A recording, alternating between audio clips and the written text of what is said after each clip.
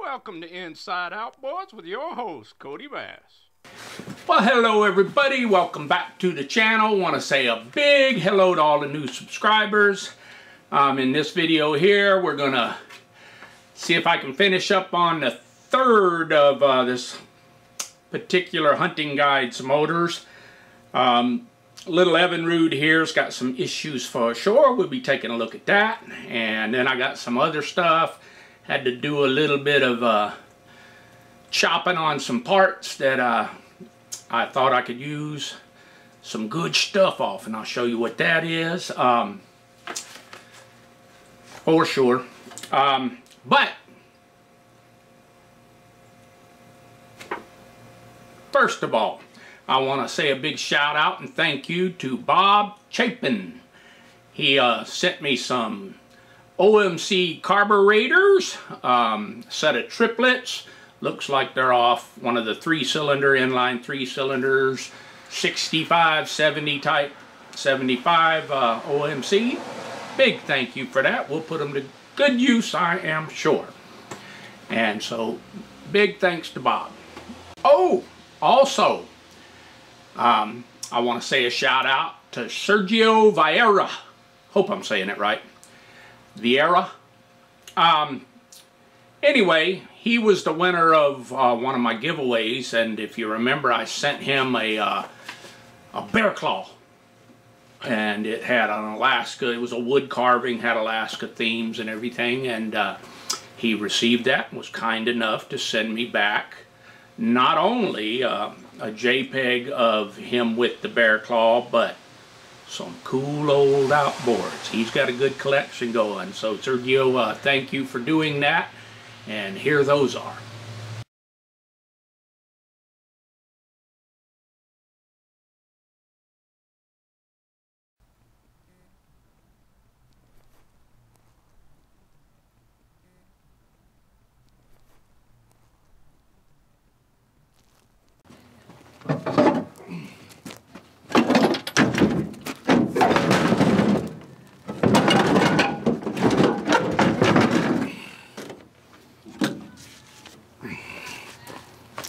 Diablo.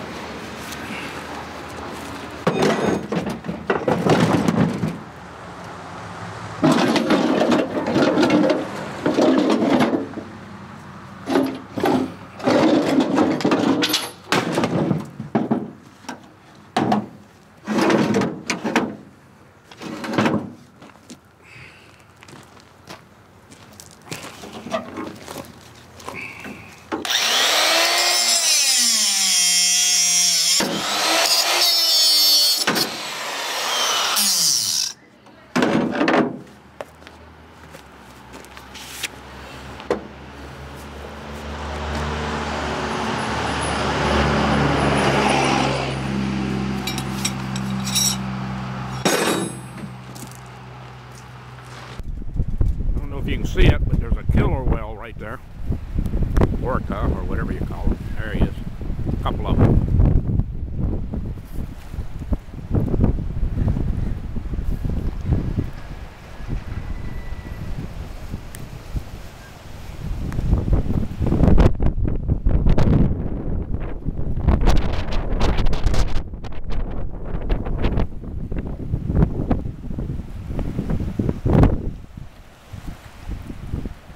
Real windy, blustery day.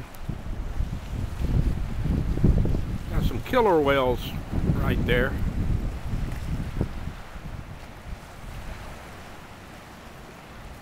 Looks like there's at least 4 of them.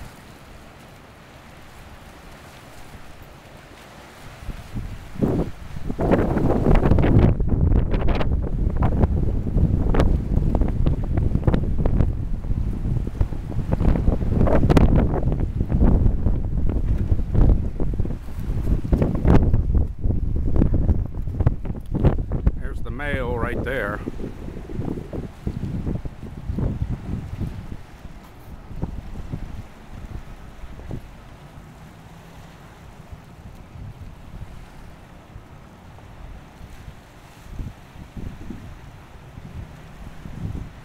Killers.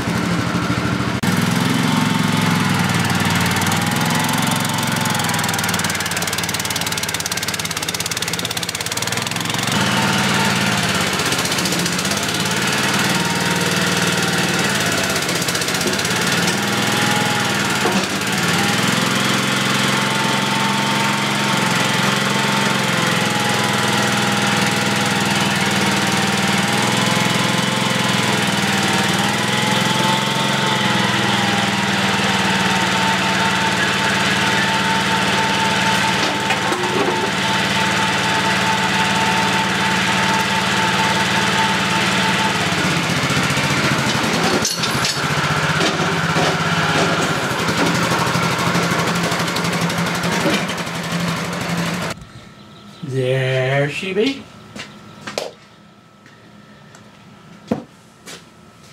Yep. Okay. Let's see what we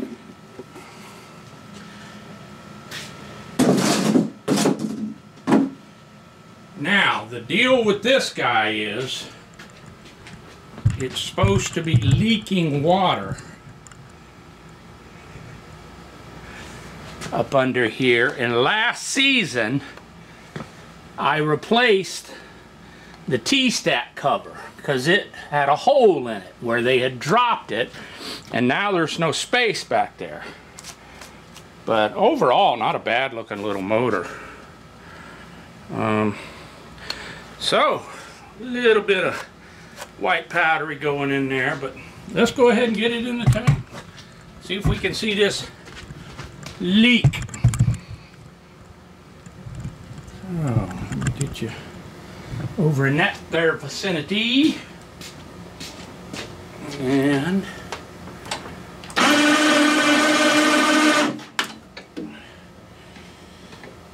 so let me make sure she is in neutral and does go in and out of gear.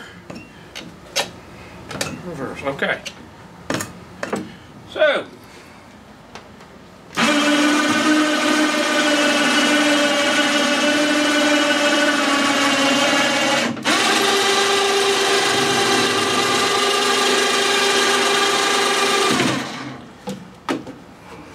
Lampies are free.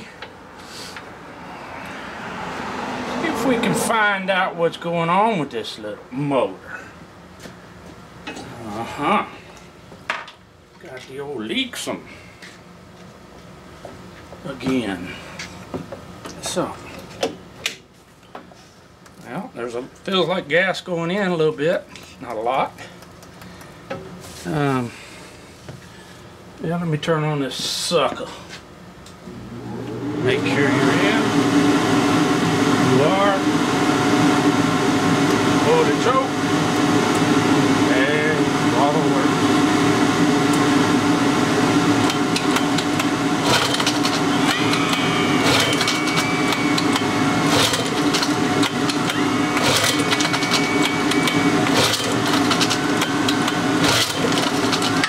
Well now,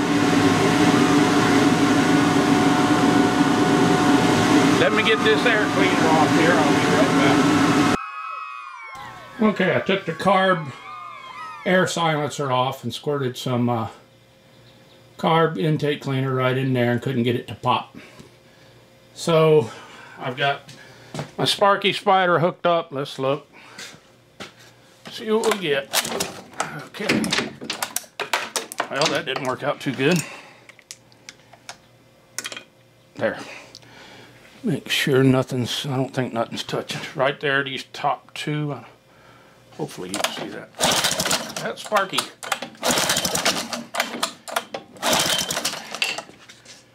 Alright, I'm going to spin it over with the old half Milwaukee and see if anything flies out of them cylinders that looks like water or anything.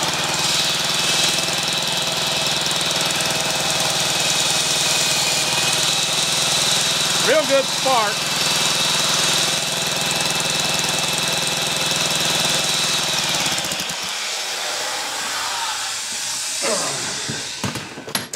So, the spark plugs are QL77 JC4s. They look pretty oily and wet. So let me clean them up a little bit.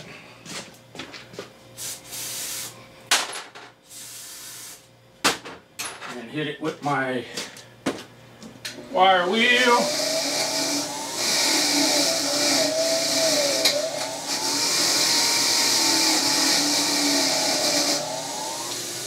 Alright. So, they look a little better now. Get those puppies back in.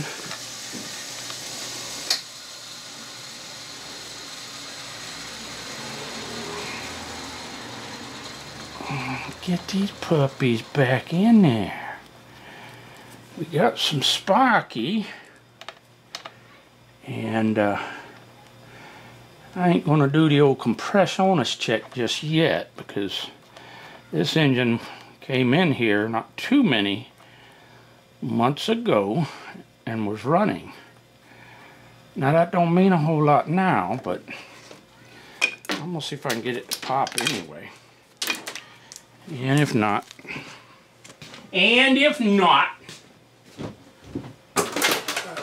then we'll do the whole facts check. Compressiones and all that other good stoop.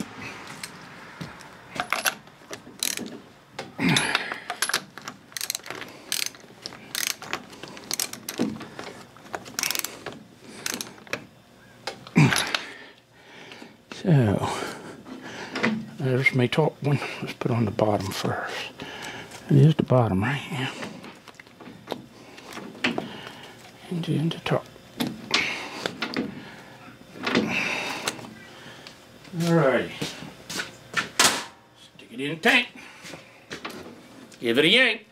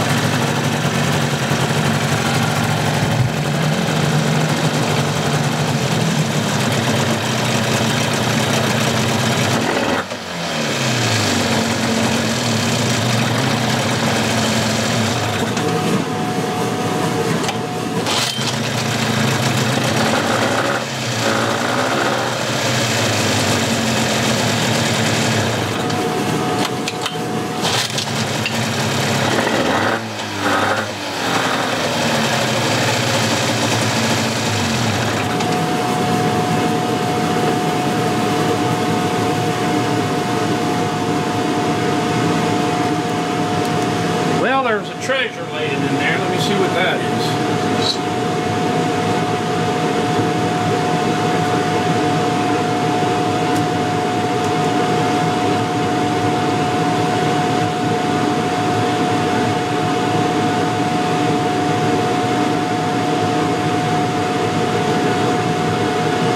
Hard plastic. Not sure what it is. Sure exactly what that is.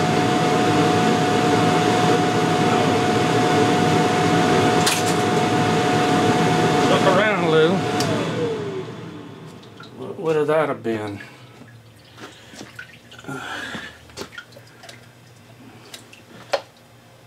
I'm guessing right there is where that came from. Yeah. This whole shift thing down here. Wow, that's all broke.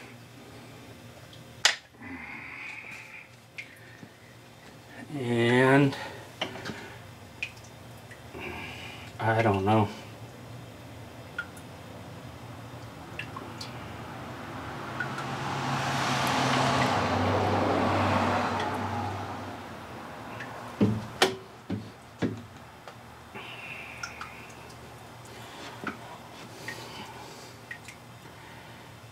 Well, I know that's a brand new, or, you know, not very old T-stack gasket and T-stack cover.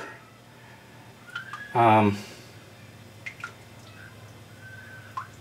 this is the one that don't have the bolt hole on that side that it appears to be leaking from.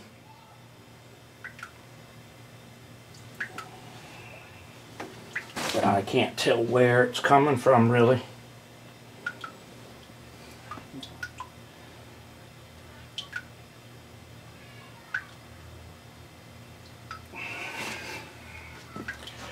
Now this would be your some more of that safety interlock, I think.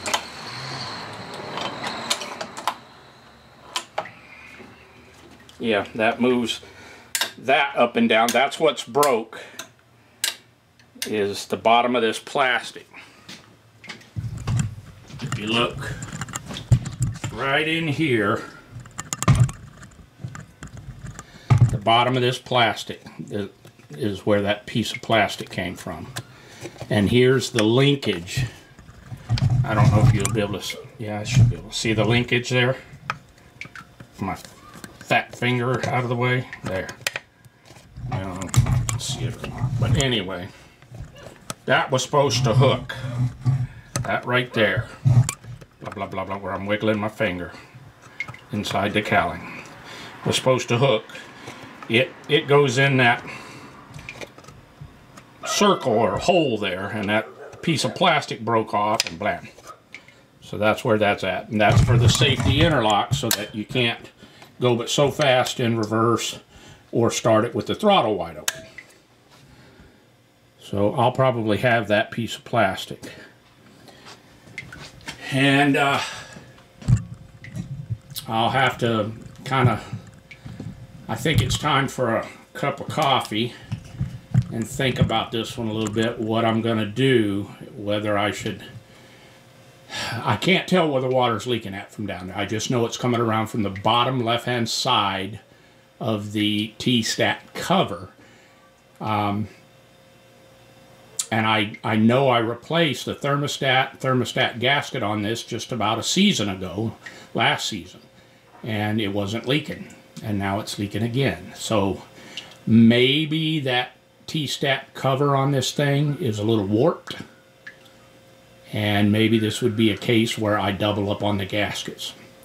But right now I'm going to go get a cup of hot Joe and just think about it.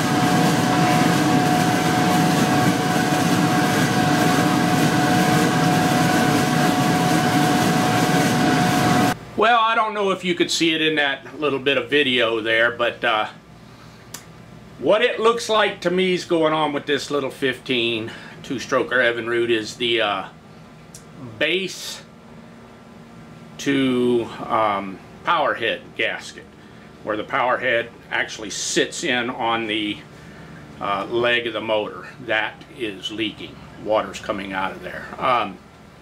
So that power head will need to be pulled off, and a new gasket. That gasket's tore or something under there, because I've got water coming out kind of on both sides of it, so I believe the back end of that power head gasket. What had happened is last season, and you'd have to go back and look several videos ago, but I have it on there, this engine had been dropped or had fell onto the back of the pan, and it shoved the bolt for the latch, the hood latch, into the T-stat cover. On this particular model of motor, that T-stat is down at the bottom, and it smashed that and knocked and broke a hole.